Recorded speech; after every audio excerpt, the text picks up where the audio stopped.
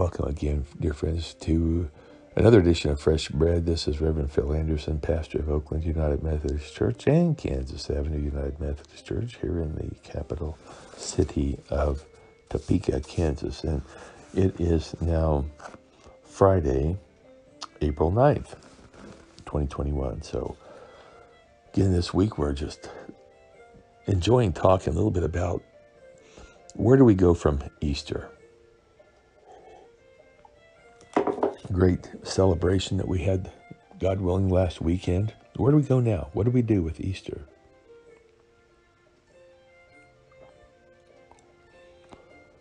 And my prayer for myself and for you both is that we don't just leave Easter in the rearview mirror of last weekend, but that we make each day about Easter.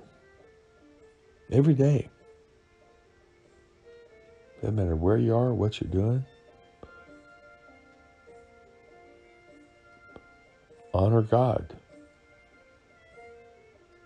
Whatever we may be doing, whatever we may be thinking,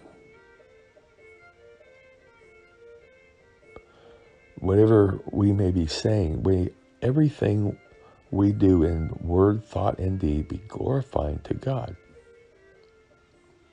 We need to take our rightful place. He has restored us to that position where we are now in a right relationship with God.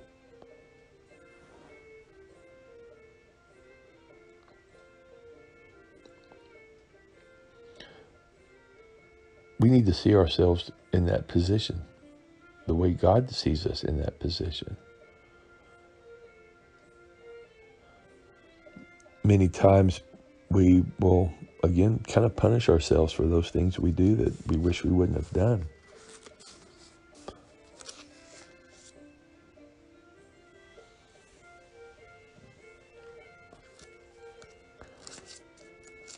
But Peter was our example here this week, I believe, because after Easter, Peter found God was still with him and that Christ was willing to forgive him. You know, I came across something yesterday when I was doing some reading. I'm going to try to summarize it for you. God chose us before the foundations of the world. So God chose Peter, He chose you, and He chose me. That's just reality. Jesus died then for each of us. So God the Father chose us. Jesus Christ died for us so we could live for Him. And then the Holy Spirit gives us the power now to follow Christ.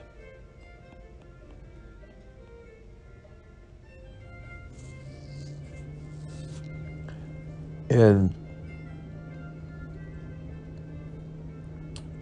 we are forgiven in Jesus Christ.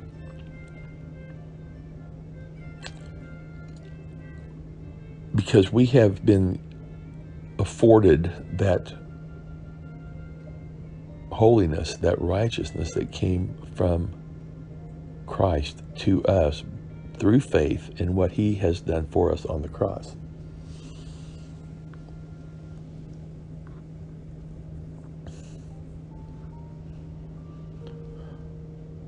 Many of us, I'll again speak for myself, but I think this is the case with a lot of people. I really do.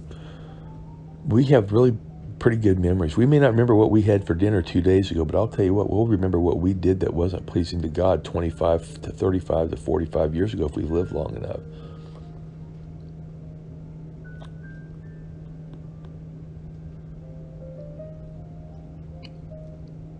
It's almost like putting a notch in our belt or making a mark on the tree that just never leaves. We remember those. They're ever present before us. We can always see them. Even though God has come and removed the dents from our lives,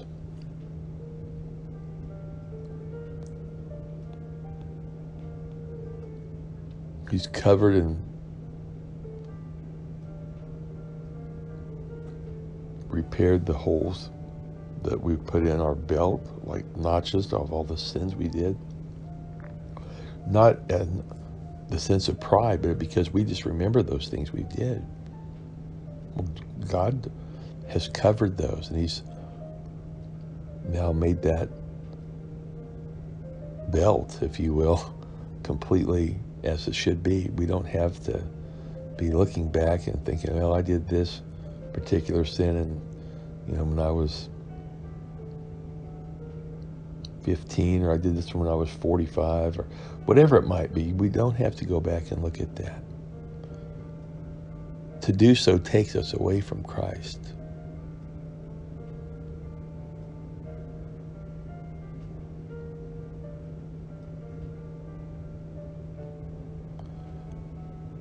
We have to see ourselves the way Christ sees us. While we were yet sinners, Christ in his infinite love and mercy died for us.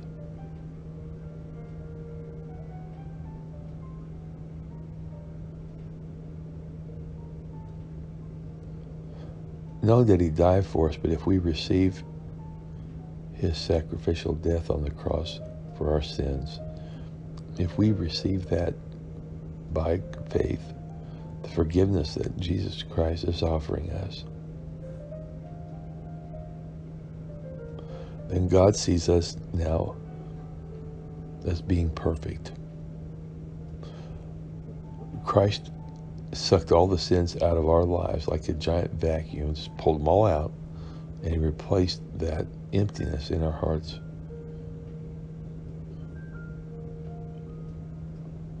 with his love, his forgiveness, his grace, his mercy. So now when God sees us, he's seeing Christ. Christ took our sins upon himself, but he, in exchange, gave us his righteousness. It doesn't seem like a very good trade to me.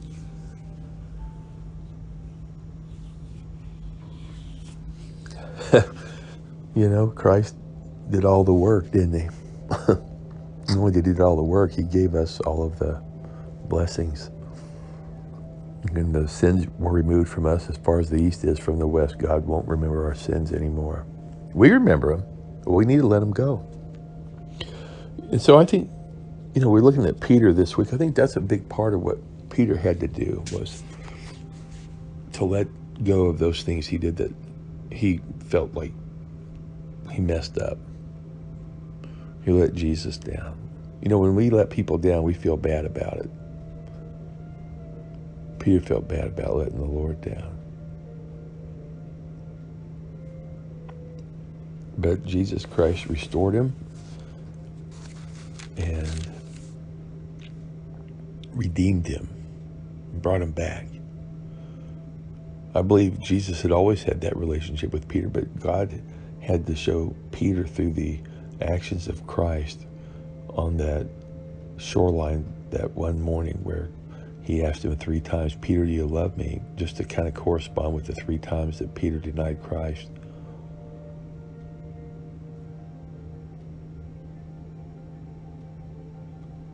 It was really an amazing way for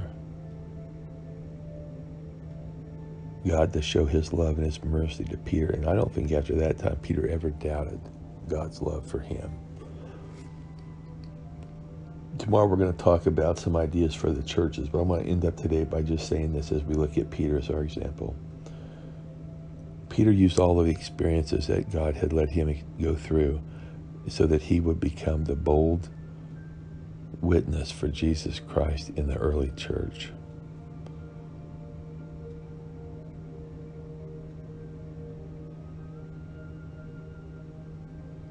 Peter was instrumental in helping the early church grow and prosper